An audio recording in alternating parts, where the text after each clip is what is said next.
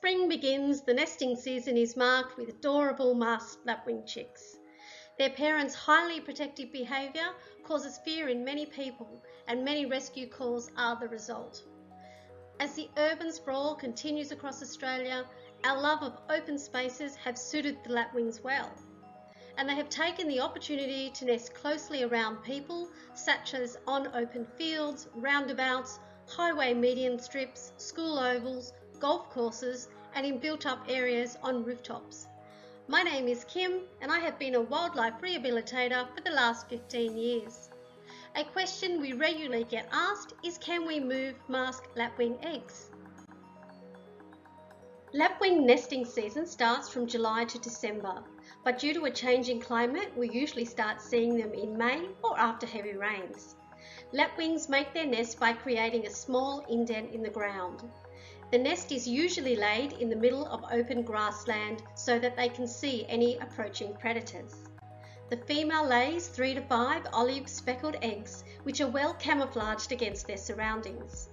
Both parents protect the nest by screeching and swooping at any approaching predators, including people. Incubation is by the female and takes 28 days.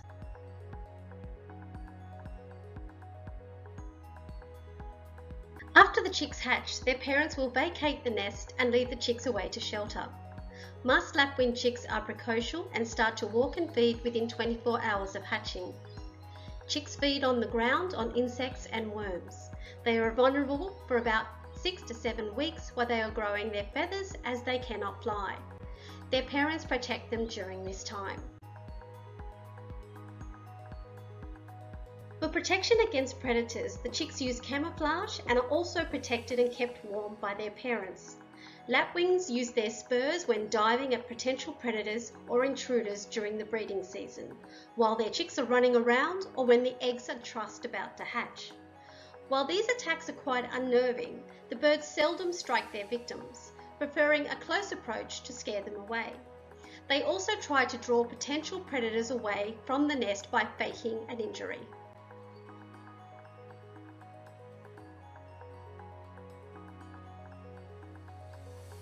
So can we move the nest and eggs? Moving eggs is done on a case-by-case scenario. Generally, it is difficult to move a nest with eggs as the parent birds will not be able to find them. It is different when the chicks have hatched, as the parents will follow their begging calls to the new nest location.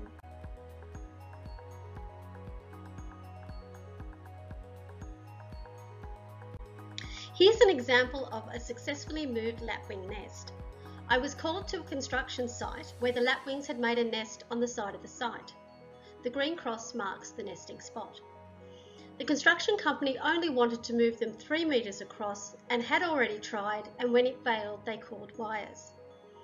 When speaking to members of the public, I usually start with the possibility of leaving the eggs until they hatch, as the parents will take the chicks away and the protective behaviour will cease. If we take the eggs, there is a chance they will re-nest, resulting in the same issue. Lapwings may have up to 2 clutches per year and usually nest in the same site. Knowing how long the female has been sitting on the nest will help determine how much incubation time is left. As the lapwings had already been incubating their eggs for 2 weeks, this meant there was only another 2 weeks to go. When you approach the nest or the chicks, the adults are super protective and will make a lot of noise or swoop to protect their chicks. So it's a good idea to wear protective clothing and a hat, but with all the rescues I have done, they have never made contact. At this site, I moved the eggs 50 centimetres or half a metre across and waited to see if the female would find them, which she did. I also moved the fluoro pole, as this was a good landmark for people to avoid the area and also for the plovers. Witches' hats are also very good.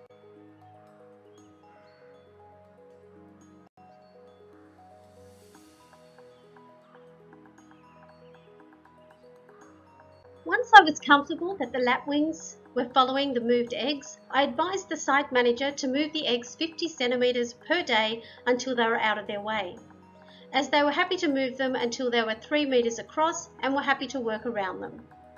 This construction company were great to work with.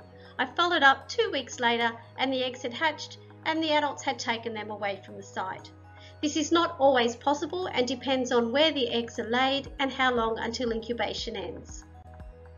I have found that most people are quite happy for lapwings to finish nesting in their yard if they have some information on behaviour and know how much longer until the chicks hatch and parents move them away.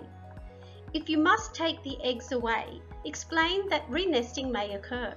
Request that they remove any leaf litter from gutters and rooftops, which will help deter from any further nesting. So in summary, moving eggs is a case-by-case scenario. 28 days incubation period. Move eggs 50 centimetres or half a metre each day. If removing eggs, lapwings may re-nest, and remove any nesting material.